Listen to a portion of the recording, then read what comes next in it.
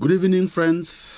Welcome to the Financial Literacy, which is brought to you by the Financial Literacy Foundation. Thank you, friends, for joining us. Thank you, MTW family, and thank you, our Facebook friends, and all of you who are joining us via YouTube and any other platform that you are reaching us. I believe that this program is made for you. It's made for your benefit, and I believe that you will be empowered. The Word of God teaches us that people perish because of lack of knowledge, and the purpose for this and this financial literacy, it is so that we acquire more knowledge. When we acquire more knowledge, with the right knowledge, we'll be able to act better. We'll be able to have and grow in our wisdom and be able to have better outcomes in whatever decisions that we are making. Thank you to our senior pastor, Pastor Joylene, and thank you to our general overseer, Pastor Strike. These guys, and together with the production team, they continually innovate or make innovations that tries to bring everything to you, even as you see it, in a much more better way, in a much more improved way. You know that Pastor Strike will fix things. He doesn't wait for things to be broken, but he believes that we need to improve. We need to go to better standards on an everyday basis. And I believe that this will be one of such a wonderful improvement that we'll be able to make use of it in a better way. Today, friends, we want to talk about investing and investing right. We once had a topic where we spoke about investing to get for good results, investing for better returns. And I want to say to you today that fake news, friends, have an impact in our investment. And today I want to talk about fake financial news. Investing right, but bearing in mind that there is fake financial news out there. There is a study which was conducted in US, in America, which, this was done quite some time back in 2011. And it found that Americans consume about 5 times as much information as they did in 1986. So by 2011, Americans were consuming 5 times as much information than they did in 1986. And this is a daily equivalent of about 174 newspapers. The study was in 2011. That was even before many of us were on Facebook and many other social media that we are using. Can you imagine how much now? Maybe it is now 15 times or maybe it is 50 times, but if you were to research, you will be able to find out. I was intrigued by this. By 2011, 5 times, and today we are in 2020, and where now social media is the way of communication and everything. I believe that things are really going in a particular way.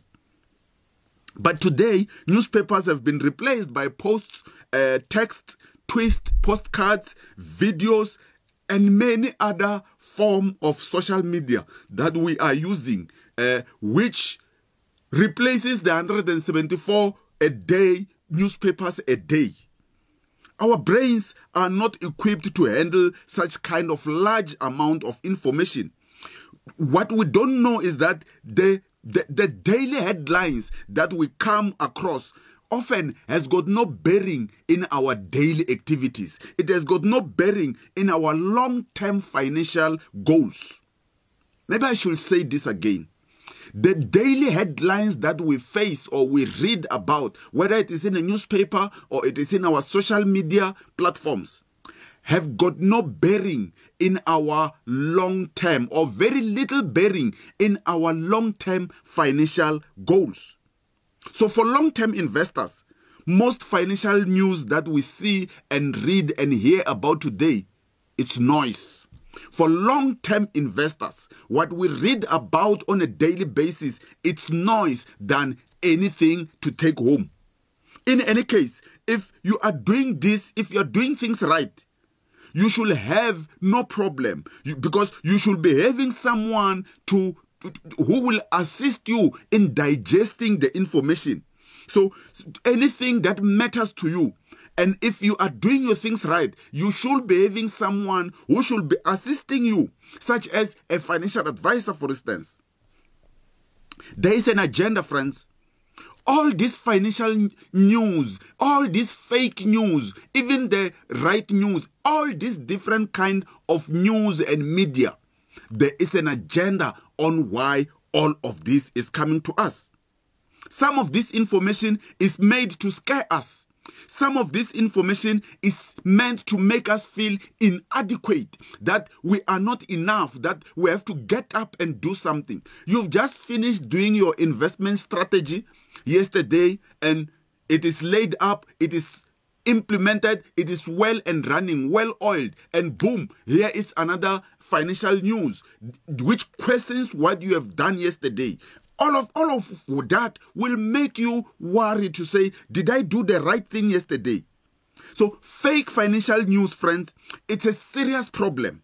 A serious problem more than we imagine. It's a serious problem because it has got negative impact on making decisions. We are often believing and often told that the more the news you get, the better you will be able to make the right decisions. When it comes to financial decisions, friends, things are different. It could be decisions about your debt repayment. It could be decisions about your investing and investment planning. It could be decisions about your healthcare planning. It could be decisions about any other thing that has to do with your finances. The fact that you get so much information does not necessarily make or translate it into making you to decide right. I can give you example of fake news. Some of the fake news have got to do with debt management. We spoke about debt management the other time, but it talks about your debt reduction and debt repayments. Example of that, it's where often we hear a clip or a document or a publication that talks about a national credit regulator is cancelling debt below 50,000 rand. Click here to find out how to benefit out of it. That most, in fact not most, all of that, especially here in South Africa, that's fake news because there is no national credit regulator which has cancelled people's debts that are below 50,000. Some will say below 100,000, some will say below 10,000, some will just not even give you the amount, but simply put, click here to find out how you can benefit. They will say the president has signed the law which enable people to reduce their debt by up to 50,000 rand. Those type of news are fake news, friends. And imagine when you are clicking wherever they are saying that you must click, and all of a sudden, here is some other things that are brought to you that we can help you with this, we can help you with that. It has got negative impact on making decisions. So all of it, they are meant to capture you. News and articles that lead to you not making up your mind on what exactly to do are not necessarily good, because good news should be able to give you comfort. Good news should be able to give you a satisfaction that I am making the right decisions. How do we check all of that? Before we even click the article, perhaps we need to go and find out if the National Credit Regulator is aware of such things. So we must not take this thing sleeping. We must not take this thing lying down. We must be able to question them. Fake news about investing.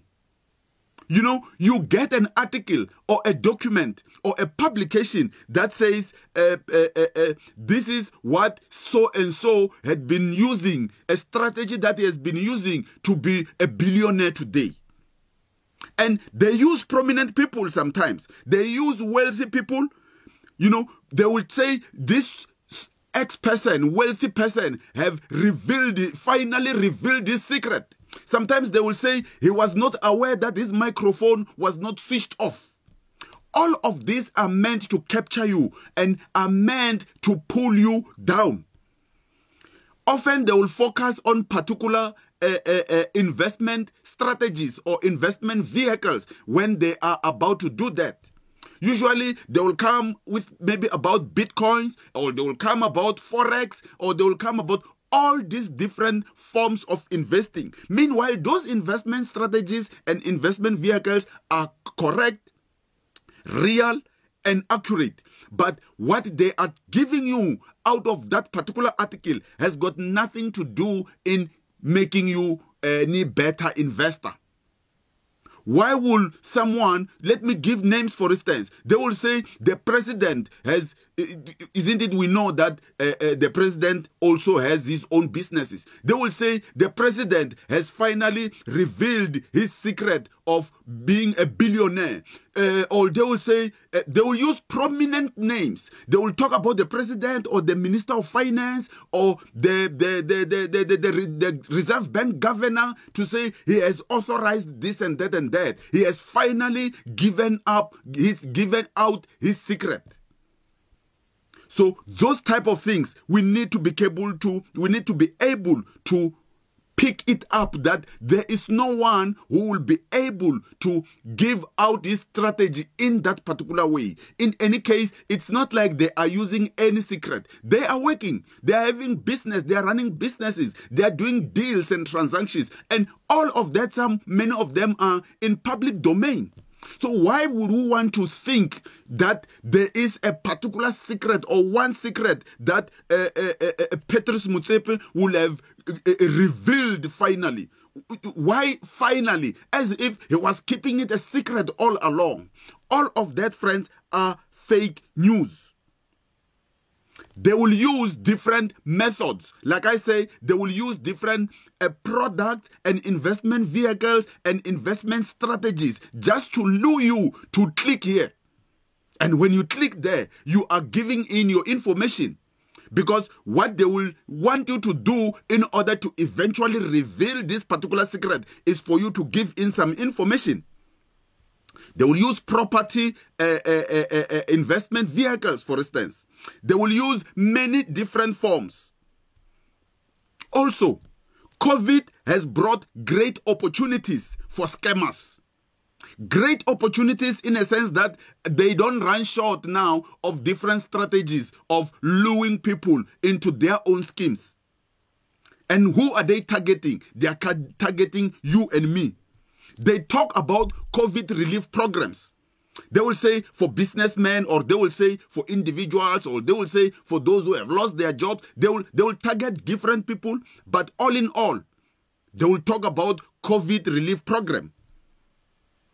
There is true COVID relief programs. Much of it, our president has announced them. Many of them, different institutions that are legit, that are legitimate, are running such programs. There is no individual, friend, who will reveal a COVID relief program which no one else in authorities know.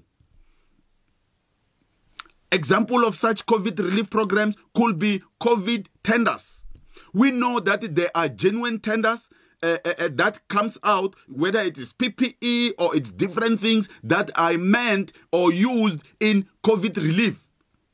We are given some of those things as tenders to us. They say because there is COVID now, we are no longer following the tendering protocols, the tendering procedure. So you have been selected.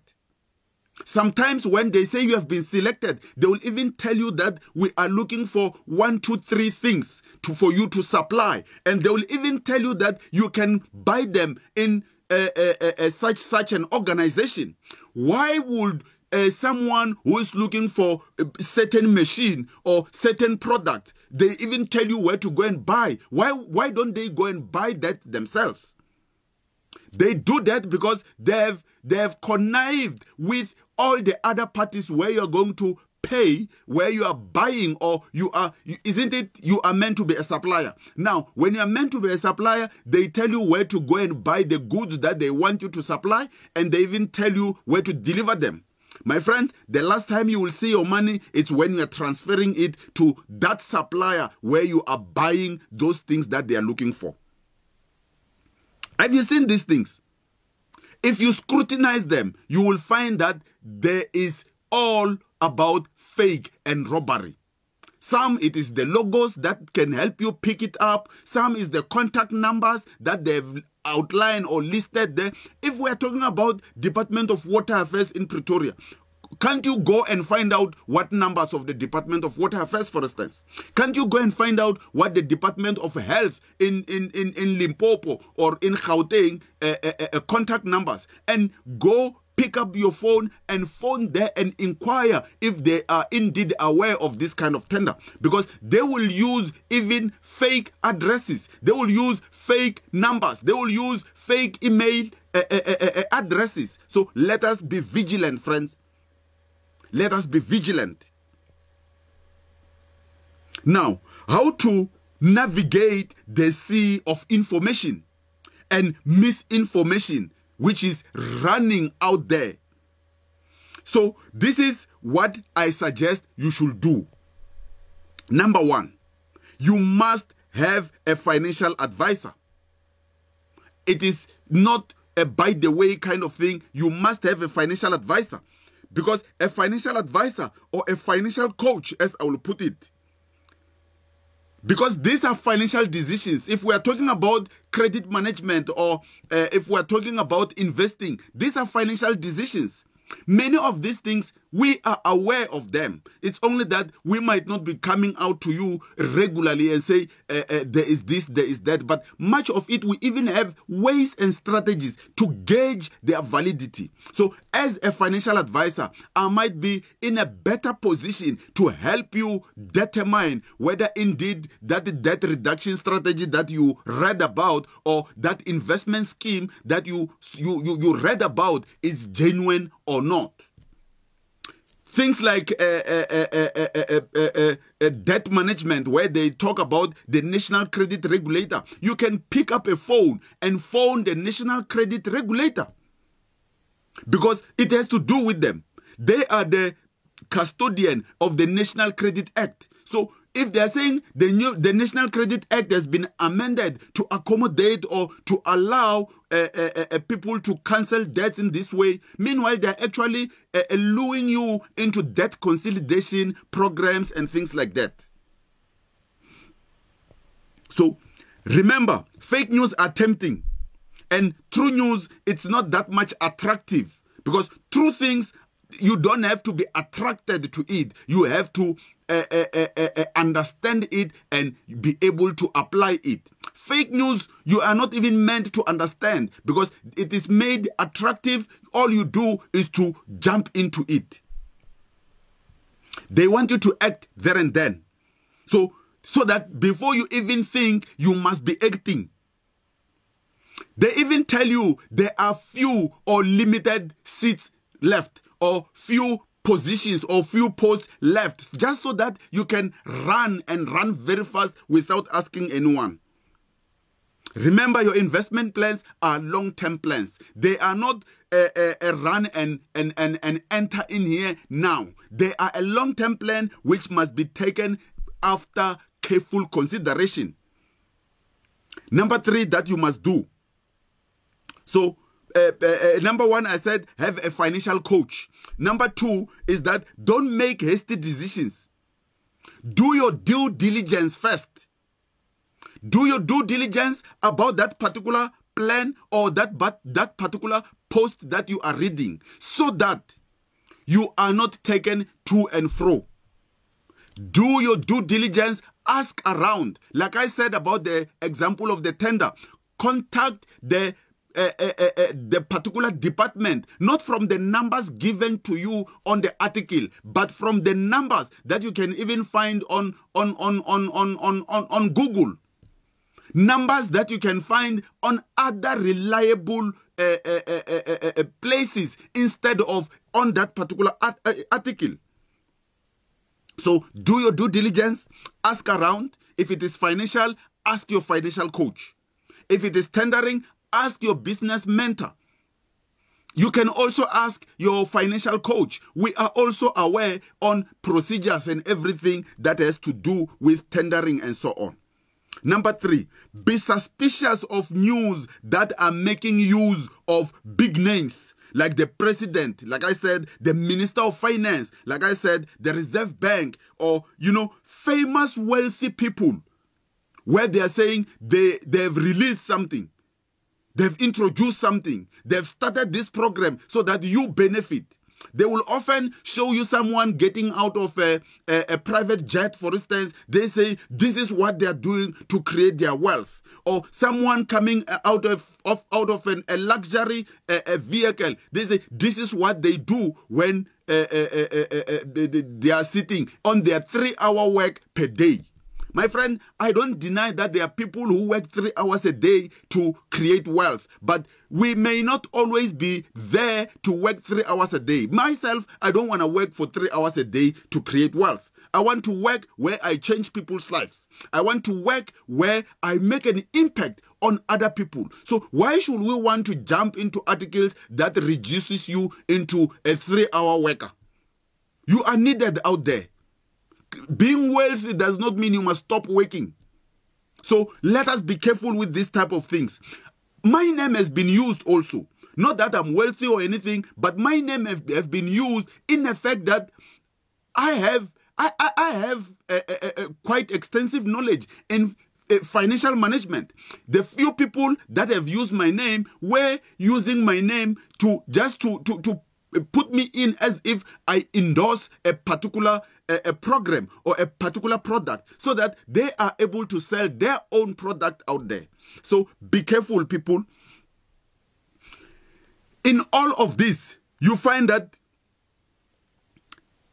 it's all about a program behind that particular article. It's all about wanting to sell you something behind that particular article. Whether it is in a click here or it is in take an action now and so on and so on. Send us an email or call us or whatever form. But at the end of the day, it will be about attempting to sell you something or attempting to steal your money, because some of the people, as we enter our particulars online, we are already exposing the rest of the information that you have on that particular gadget.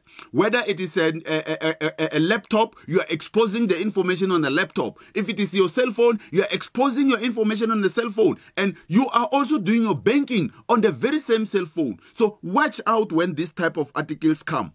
The law does not allow or permit the president, for instance, or the minister of finance or whoever to be promoting one particular investment proposal over another. So the president will not come and endorse bitcoins, for instance. Never. The law will not allow him to do that, because in South Africa, the investment platform, it's not on Bitcoin only. So he cannot be promoting one particular investment platform at the expense of the other platforms. Check the website also. Make sure that the website that you are reading or looking at, you are able to check its address to see if it is real, because different institutions, not institutions, but different posts that are posted, sometimes they come to purport as if it is of a famous institutions like Bank X. They say they are coming out as, for instance, FNB Bank, and only to find that the actual website which you are reading on, it's not the FNB, official FNB website. So watch out. You must be able to check the credentials of even the author or the publisher of that particular post, as to check whether they are genuine or not. You can even go as far back as looking at the other posts that he may have posted prior to that particular article posted, because it is in there where we'll be able to check the background and the authenticity of this particular author. What is his intentions? If we can be able to pick up his intentions, we will be able to determine whether this is genuine or not. We call that a website spoofing. So watch out for website spoofing. This is the practice of impersonating legitimate website and posting content that appears as if that content is from legitimate organization. They simply make this to make their proposals credible and nothing more. It's all about credibility. They know that if they are posting something and they are saying it's from Reserve Bank, who don't trust the Reserve Bank. But go and check out whether indeed that website you are getting all of that, it's truly the website from the Reserve Bank. Some of our security programs on our computers, they are able to tag and tick whether you are opening an authentic website or not. I don't know about your antivirus software. My antivirus software, it's able to tell me if, before I even open the website, say you are searching or Googling on something and it brings out all the different results of your search. Before I even open any of those documents or articles, it will make a tick if it is from reliable, because it is able to do a quick background check before it even bring the results to me to tell me or advise me whether that particular website that I'm about to open is genuine or not. Let us not be ignorant, friends, when it comes to these things. Closely scrutinize the sponsored, especially the sponsored content when you are getting all of these articles on social media. You remember that on social media, I can post anything and I sponsor it. Much of all this information, when it is targeted at us in order to steal our money, in order to steal our wealth, in order to delay our progress in our financial management, it simply gets sponsored. Check out who's the sponsor of that particular article. Check out, go and find out. Because once something is sponsored, it comes as if it's a validly reported content. Just so that they can capture you. Just so that the word of God says the enemy roars like a lion. So he is not a lion. He roars like a lion. Why would he want to roar like a lion? So that you are not still. So that you are not you are not abiding under the shadow. Look at animals. When a lion roars, even those animals that were lying and resting, relaxing, chewing the cud and everything under the shadow, some in their own caves, wherever they will have been hiding, where the lion is not seeing them. The moment the lion roars, they jump up and lose control, lose direction, and it is during that moment there that he's gonna spot them, because he was not even seeing any of them. But he roared, and when he roared, he manages to scare them. Friends, the enemy of your finances, the enemy of your progress, the enemy of your wealth creation strategies will roar and make you think that you are not adequate. And it is in that time where he wants to capture you. It is in that time where he wants you to think that you haven't done enough, or you haven't done well in that investment, or the strategy that you are having now in your debt repayment is not adequate. So there is no quick fix, friends. There is no one who will be cancelling your debts. Debts just have to be paid. Debts don't get cancelled. No one cancels debts. If the debt is cancelled, it must be cancelled by the one who gave you the debt to say, we forgive you. And it happened a few times. And we must also not underestimate the power and the working of God. God can cause debts to be cancelled. But it will not be cancelled by someone who was not party to the debt. How can you owe me and someone comes and want to cancel that debt? Only the person you owe will cancel your debt and no one else. And when it comes to investing, we must be aware that investment is different from speculation. Much of the talks we hear and read about in this fake news, it's more about speculation. They will also tell you, we will teach you, we will sell you, we will give you a laptop with a software or a program that will show you when to sell, when to buy, when to do what, I don't know what else. That is not investing, friends. That is speculation. I'm teaching you about investments. There is no financial planner or a financial advisor that will talk to you about speculation, because that is not our area of operation. It is not because you don't hear me talk much about Bitcoins. Do you know why? It's not because I don't know about Bitcoins. Bitcoins are real. Bitcoins are genuine. Bitcoins are another form of investment. But the way and the manner in which it is brought to us, mainly by the fake agents, it is the speculative Bitcoin trading. Why do you want to trade in Bitcoin? Because you should be telling me about investing in Bitcoin, but we are told about trading in Bitcoin. We are told about trading in Forex. Since when have you been a stockbroker? Because stockbrokers are sitting there at the JSE. No one will walk around here purporting to be a stockbroker, wanting to sell you a software on how to buy and sell currencies. No one, friends.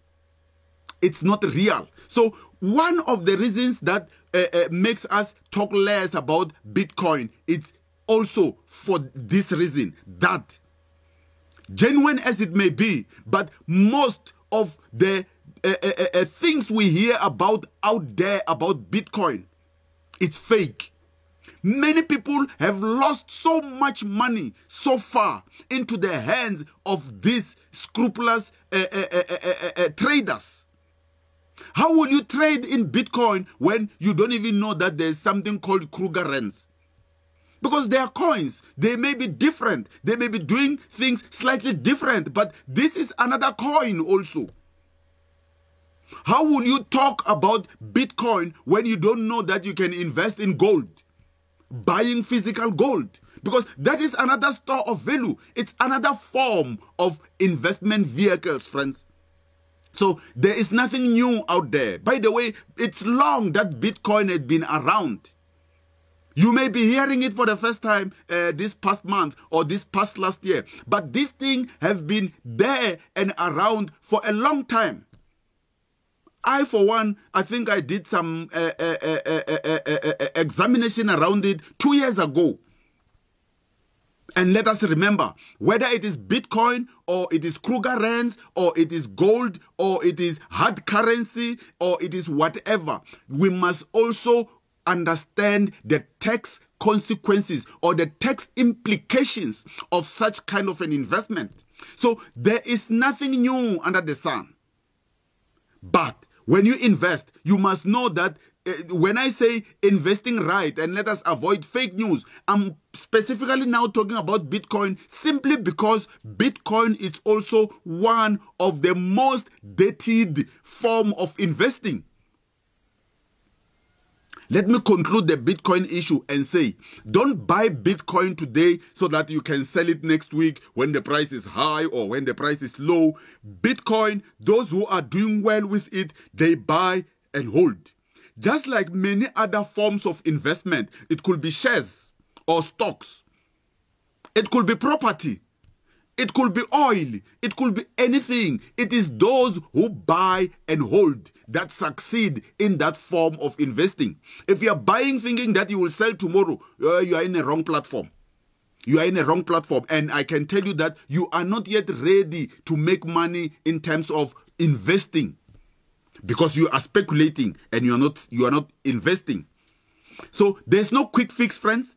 We must be careful on what we invest into. We must be careful on the news and all that you will call news. But let me call it noise. All this news and the noise that we come across. And I'm not saying all of this is bad. No, you remember, the reason that we have the devil is because we have Satan. I beg your pardon. The reason we have the devil is because we have God. So it is fake. As long there is something genuine, there will be someone faking the genuine thing and make it real. and run with it to a point that you think that, oh, I'm left behind. I haven't done 1, 2, 3. I'm left behind. Friends, it doesn't work like that. We can do better than that. So don't invest in things you don't know.